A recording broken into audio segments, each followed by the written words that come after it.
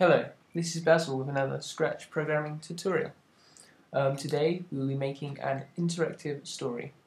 This tutorial will be in two parts because it's a bit longer than the other ones we've made. So yeah, this is going to be part one. Yeah, let's get into it. This is what we're going to be making today. Let's just quickly run. So the Scratch Cat walks in, Gobo says, "Hey Scratch Cat," then he asks him, "What do you want to do today?" We can see we've got three options. We can do nothing, we can chat, we can walk away. So these are the three things that Scratch Cat can choose to want to do today. So he can say, let's just type in 1. You have to type in the corresponding one to the one that you want to him to do. So if we type in 1 and press enter, he says, "I'm going to do nothing." Okay. So that's the first response that you can have.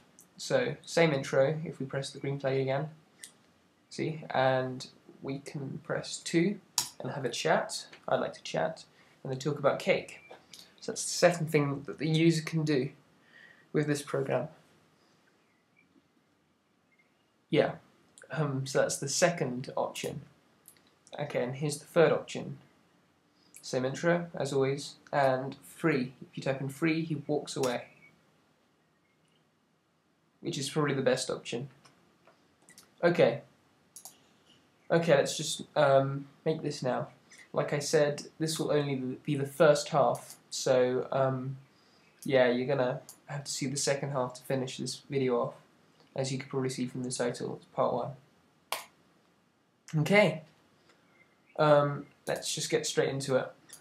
So he needs a script starting with when green flag clicked, and then we're going to motion, and we're going to make him go to -250, and he's also going to be hidden.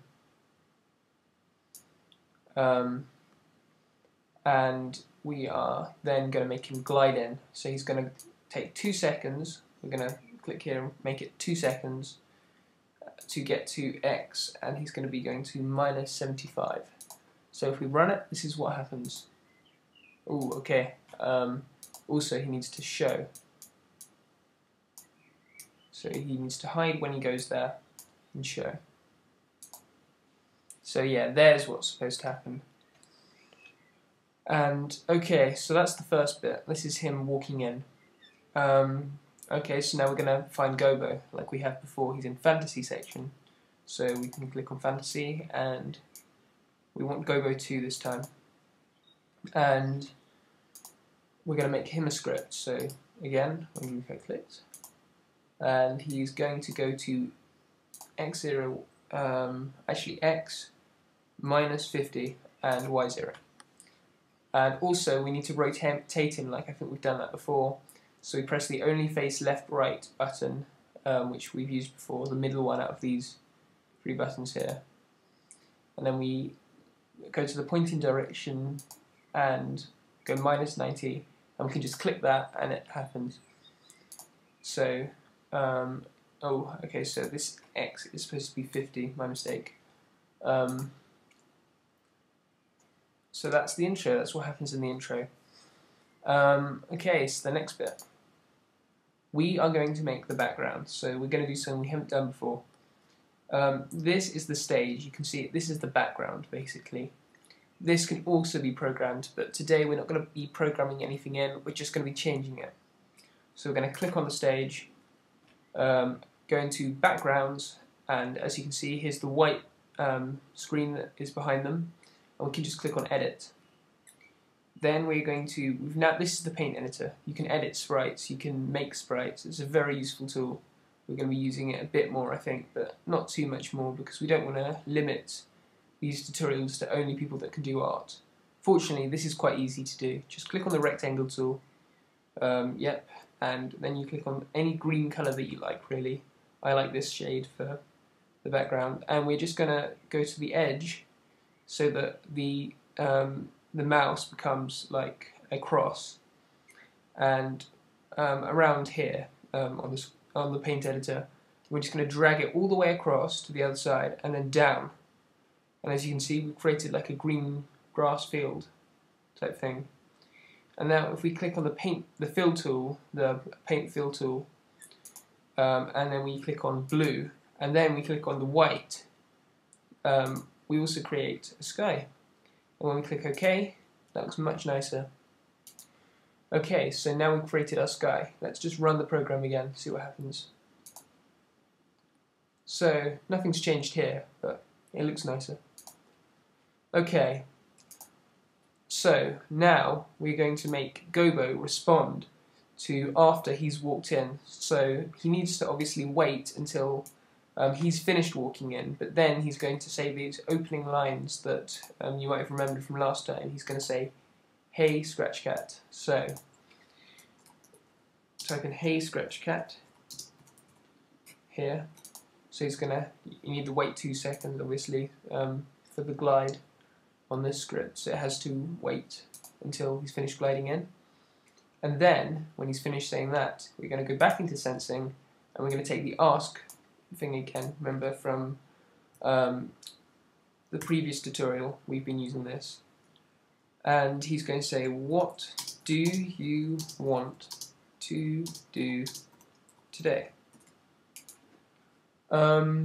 Okay, so this is the question that is going to be asked, and at the same time we need to have the text appearing, as you can remember from the other example program.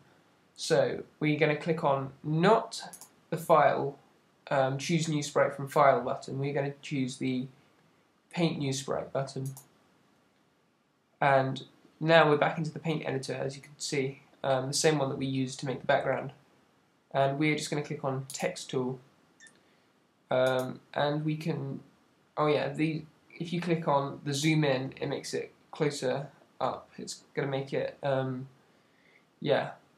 if you zoom out, then you'll be able to see the whole stage. So we are going to type into here 1 close bracket do nothing, 2 chat, 3 walk away. Okay, so this is a brand new sprite, it's text, and we're going to program this as well. So when green flag clicked, hide, and also go to